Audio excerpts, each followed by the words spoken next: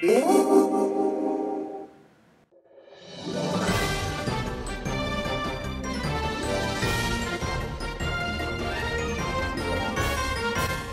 there guys, welcome to another episode of RobaFett, and we're here to obviously review the BFG. No, of course we're doing Ghostbusters. Oh, by the way everybody, this is my girlfriend Heaven, so she's going to be reviewing the movie with us today. And two things I want to go over before we talk about this. One, I know there's been a lot of extreme views on this movie, so we're just coming at it from a cinematic perspective. We're just looking at it as a movie, and that alone. Two, we have a pet rabbit in here, and it's probably going to be making some noises from here to there, so you're just going to have to excuse it. Alright, so let's get into this. Let's get into what we thought about Ghostbusters, the reboot. I just want to get into what I thought was good, what I thought was bad, and what I thought was ugh. And what completely left us, like, clueless. Alright, so let's start off with the female cast. That seems to be the big thing that everybody wants to talk about. I didn't think that they took anything away from the movie. I didn't think there was anything wrong with having a full female cast. What I thought was wrong was the writing in the movie. I don't feel like these ladies got a good enough chance to be able to execute, a good enough performance based off of what they had to go off of. But yeah.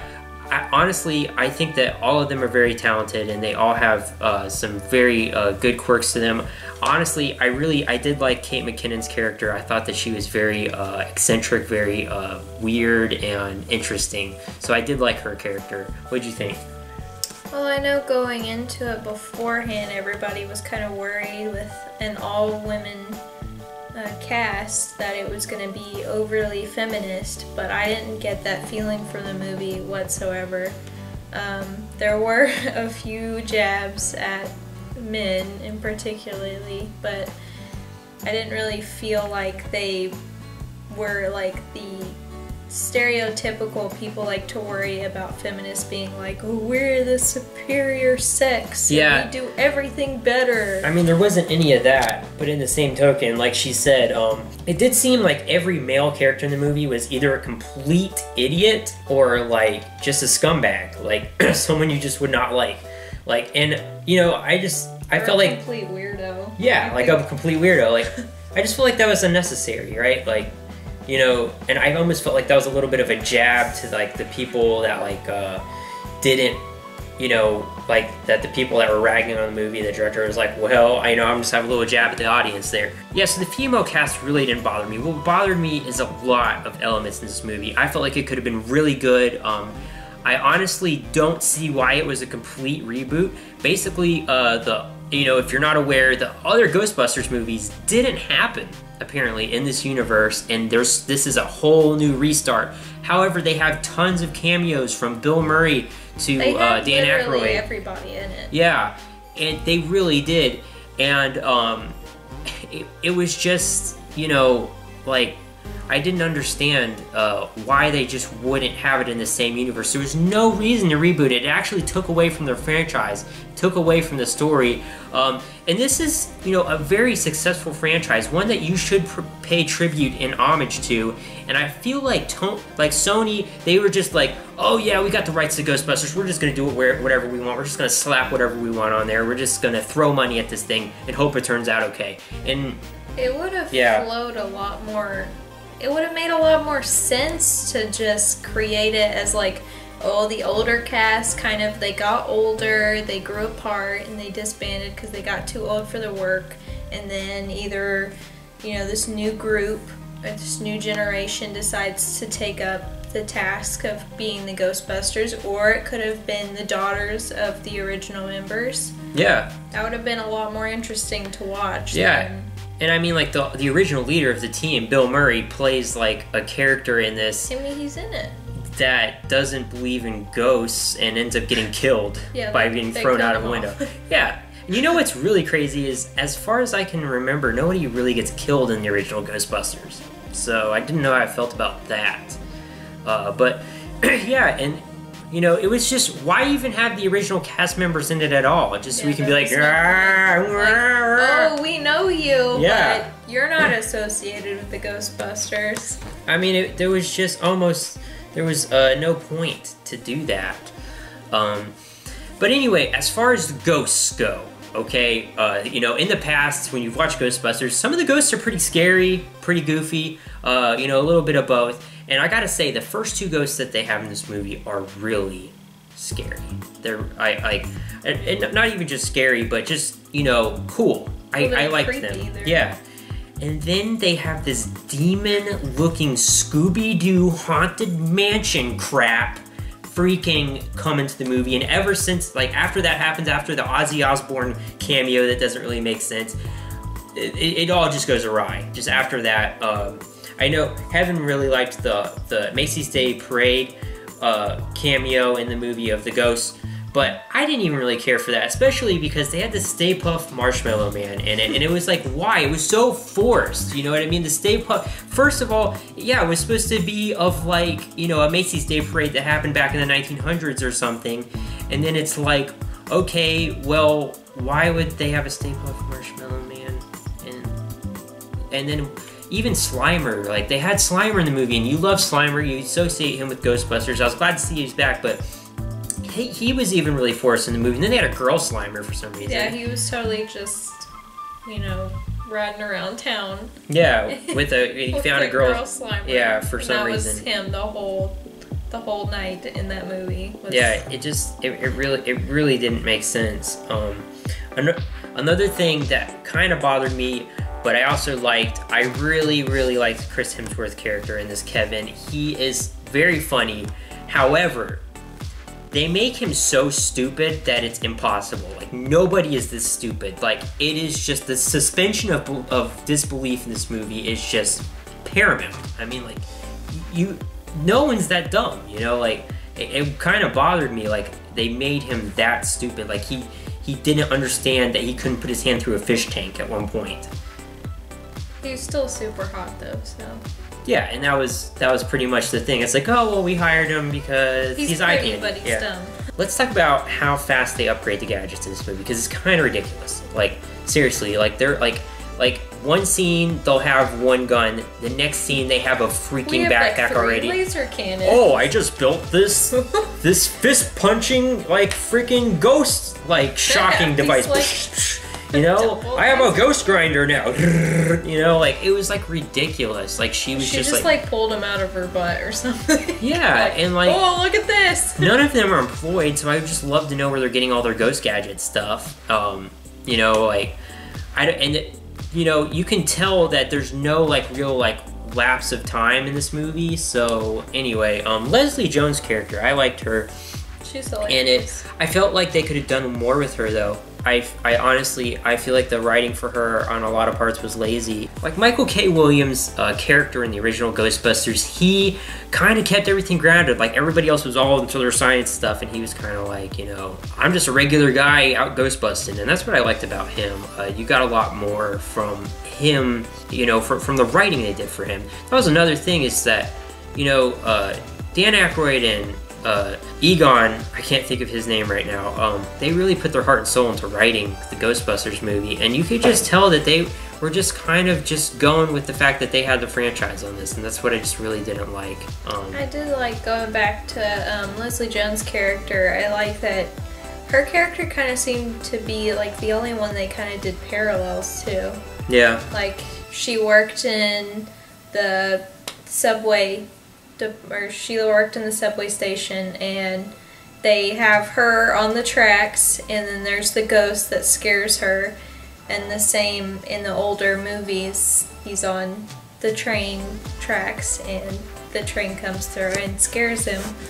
So they kind of redid that whole scenario. I thought that was pretty cool how they remade that. Let's talk about the bad guy. I didn't understand what they were thinking with him. I mean, first of all, like, every time you see him, he's explaining his plot. What? Like, no. Like, second off, like, somehow the Ghostbusters figure out where he is and what he's been doing the whole time. Like, they figure out that he's the bad guy without ever really figuring out that he's the bad guy. They just went along with it. Yeah, it was like really ridiculous. Then, you know, he kills himself and then he gets like superpowers after killing himself. I mean, I'm sorry, but it doesn't seem to really work that way. I mean, why don't all the ghosts have the powers he has? And like, why isn't everybody who's killed themselves? His powers are like absolutely ridiculous. They just never really explained why he has the powers he has. Honestly, guys, the first half of the movie was okay. The second half of the movie was just, it was kind of like a chore just sitting through it. It was like, ugh, like what are they gonna do now? And I didn't like, you know, half the jokes in it. I felt like half the jokes in it were just like, you know, Melissa McCarthy, you know, ad-libbing, and then, you know, Kirsten Wiig would try to ad-lib, and then they'd have ad-lib wars, and they just like, well, we'll just keep that in the movie. You know, basically, like, you know, parents are bringing their kids to this, and it was just like, they had like the freaking queef joke. Beginning, like, oh yeah, this is a fart noise, oh yeah, it came from the front, you know what I mean? I was just like, oh, really right now with queef jokes? Like, what's going on in this movie? You know, I gotta tell you, they just did not do a good job of marketing this movie. The trailer, and then actually seeing the movie was a lot better than the trailer. Like, I don't know what they were thinking with the trailer, but all I can tell you is, here's a picture of the theater. There was nobody in there. It was just us, and like a security guard lady that sat in for a few minutes and walked out. Like, seriously, like, we were pretty much the only people watching the movie. And like, well, also in the trailer there's like the music, like they redid that one song. That's literally the whole soundtrack. It's just a bunch of remixes and remakes of the same song. Yeah, it's all just dun dun dun dun dun dun dun dun dun dun, and then there'll be a slower one, and then a slower one. The old ones, like, oh man, like, I love. For some reason, I feel like a lot of people are dumping on Ghostbusters 2. I actually really like Ghostbusters 2, and both those movies had great soundtracks, you know? Like, I freaking, like, love the songs from that. Like, I love, like, got to take control, yeah, we got, and they were, like, in the Statue of Liberty. I freaking love that, man. And it's just, there's so many artists out there that would have loved to be like, yeah, man, we'll make some Ghostbusters songs for you guys. That would be awesome. Like, I think it was that Bobby Brown that did that back in the day. Like, you know that there would be some Bobby Browns today to be like, yeah, I'll make some awesome music for you guys. Oh my gosh, guys, product placement in this movie. Freaking, like, every time I turned around, I felt like we were getting something else shoved in our face. And Sony itself, I'm not kidding. When we went and sat through the previews, it was all Sony movies. There was no other previews. Like, Sony's just shoving it, like, the fact that Sony made this movie down your throat. Everything from the camcorders that they use in this movie to Times Square. It's like, Sony. It's like, okay, we get it. I mean, like, seriously, like, Sony needs to, they have no chill. They need to chill it at the end when he turns into the giant ghost thing. Like, why? You were in Chris Hemsworth's body. It was working great for you. Yeah, like, this stupid ghost thing. I didn't understand. I didn't understand what it was made out of. It was like half Stay Puft, half the ghost. This thing, he just turned into it. Even though literally just a giant ghost like this. Yeah. With, like, evil eyes. But he was, like, made out of marshmallows, pretty much. Like, that's what the material, it looked like he was made out of. He reminded me of the boogeyman from The Nightmare Before Yes! Oh my gosh, yes! I was thinking about that. I was like, what? He looked just like him. He did. He looked like Oogie Boogie. Oh my god, he looked like Oogie Boogie. It was freaking Oogie Boogie at the end. He was like gonna start singing his song. Like, what's his song? What's his song? I'm the boogeyman. Yeah, I'm gonna get you. Whatever. Like, oh my gosh. I was like, yes. That's so perfect. Yes. Well, guys, I just want to say, you know, I feel like this movie is kind of a slap in the face of the franchise because, you know, Ghostbusters deserved a really good sequel, a really good written thing, and I feel like the way they wrote this, it just didn't happen. And what they did with all the cameos, it was just kind of a slap in the face, killing off Bill Murray, making, you know, the characters not be themselves, not showing any reverence or any, like, acknowledgement that the other movies happened. I mean, I don't know what they were thinking. People are going there because they want to see the Ghostbusters. They want to see the franchise. I love Ghostbusters, guys. I love 1 and 2. I love the cartoon. I had the toys. You know, I had the one where, like, You had the cartoon Egon and like his like chest popped out or whatever. Had the Ghostbusters car. I had it all, guys. And I loved it. I freaking loved it. It should have just been like carrying on, like these ladies carried on the legacy of the original Ghostbusters. And honestly, I was shocked at the end of this. They think they're a freaking Marvel movie or something. They have an after credits scene setting up the next movie. I'm like, guys, this movie did so bad. You know you're not making another one, right? You know that's not going to happen. I thought it was a very bold choice to set up a sequel. I really did. Because, like, seriously, not just that, but you're just redoing a franchise that didn't need to be redone. It just needed to be added on to. Like, seriously, they could have done it so great, guys. It didn't matter. They could have had this awesome female cast. That didn't matter. That's not the problem. The ladies in this movie, they're not the problem. They're funny, talented actresses. I've seen them in other movies that have made me bust a gut, you know? Even the director who made Spy and made Bridesmaids, those movies are great, hilarious movies. He got lost in this movie. He just did, and they just decided they just want to do whatever they want, and they had to be different in certain ways and whatnot, and it just didn't work out. I will say, though, that if you want to go see a movie that's good laughs, then you should go see this movie. Yeah, guys, just don't take it too seriously. I wouldn't even say go see it. I would say maybe just wait for it to come on stream. I'm not telling you not to watch it, you know what I mean? But just, you know, watch it when you can watch it when you stream it or get it from Redbox or something like that. Because it's definitely not a $15 go see a movie, but you know, it's not terrible. It's not an atrocity like everybody was acting like it was going to be. I think that's about it. So what would you give this movie out of 10? Oh man, I guess I would give it a solid 5 out of 10. It had a good base. They had a lot of good potential there and a lot to work with. I just feel like they missed the bar on that one. Okay. Yeah. So you're gonna give it. 5. Yeah, 5.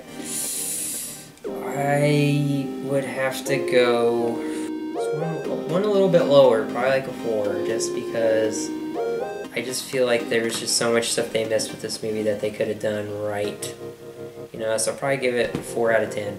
I'm sure that eventually it will be for free on Netflix or HBO because it's one of those kinds of movies. So just wait for it to come out then. Absolutely. Guys, I just want to thank you for watching. As always, you know, like, comment, rate, subscribe. We want to know what you thought of the movie in the description box below. Hopefully you didn't watch my review without seeing the movie because we didn't want to spoil everything for you. But yeah, if you don't care, then that's up to you. But yeah, if you guys like the video, make sure to drop a like. Always subscribe, guys. You know, if you're new to the channel, I'm always coming out with new content. So just look forward to that. Thank you guys so much for watching. I appreciate you guys. Appreciate all the comments you leave, everything you do. I really do appreciate you guys. As always, stay awesome. Keep those Punisher hats on. And I'll see you later.